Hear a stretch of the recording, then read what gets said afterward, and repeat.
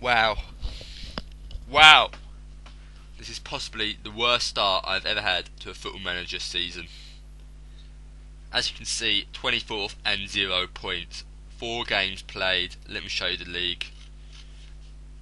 Poor. Worst goal difference in the league. Worst points difference. Points. We haven't even drawn a game. We are the only team not to have got a point. Let me show you the results.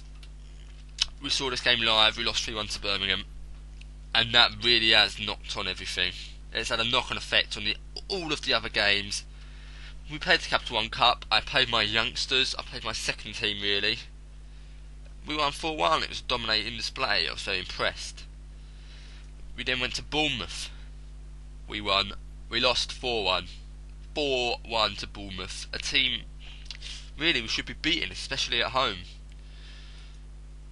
If I show you the stats, I'm not going to show you the highlights. There are no highlights. It's depressing. As you can see, Delfinazo had a good game, but you know it was quite an even game. But they scored 4 and we only scored 1. It was sloppy defending. The game, it was because of sloppy defending. I can't put it down to anything else. And we gave it away far too much in midfield.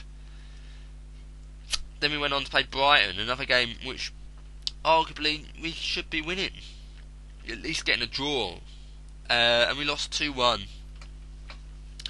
A goal from Delfinazo again. He showed up, only player who really showed up again, apart from Gary McKenzie. Gary McKenzie was a rock this game, but as you see, they dominated possession.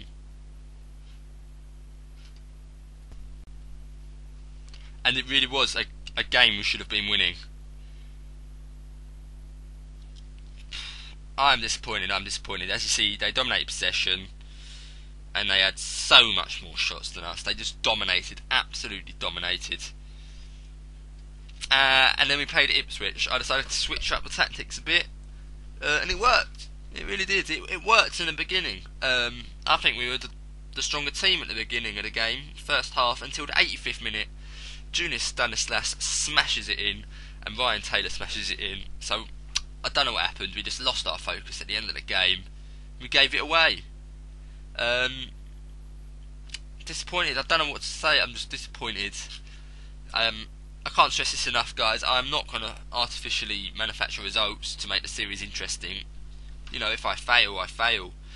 I'm not normally bad at this game. I'm normally quite good at this game, and to be sitting 24th, it's disappointing. And to be honest, I have to put it down to form. This, like I said, I hate this league. It's a lot down to luck. If we had lucked out and won that game, we probably would have won most of these other 3 games because we would have been in good form.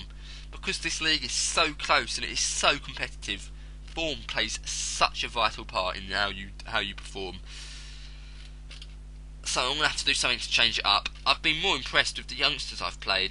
Barry McKay, I've given him 2 games and he's impressed in both. His average rating doesn't reflect, but he has really impressed. McLeod, McLeod and Barry Ferguson, I played them together in the game against Ipswich. They dominated. I don't know why we lost it in the last minute. I think it's the fullbacks.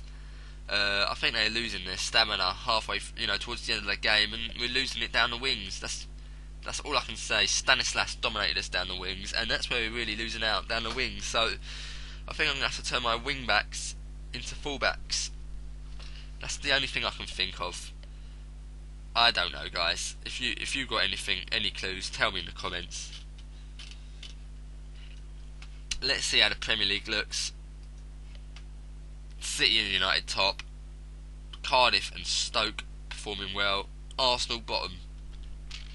Pretty opposite to what's happening this season, isn't it? Liverpool and Arsenal doing badly, and Man United, Man City doing well. Also I have to say I am disappointed with Matt Gilks. Matt Gilks has really let me down. Average rating of 6.43, conceded 11 goals. So I think I'm going to have to splash the cash and get a good keeper. I'm having a look at a few. I'll show you who I'm looking at so far. Marek Steck, one I'm looking at. You know, they're all expensive or shit, so it's going to be difficult. But I'm going to have to replace Gilt because he's not impressing, or I'm going to have to wait until Jack Alnwick is back from injury and play him. But yeah, I think now I'm going to have to play the youngsters more because they seem to be playing better than the better players. The younger players, the more potential players are playing better than the current potential guys.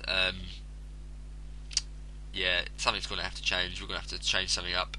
Hopefully next episode, guys, we won't be bottom. Bye.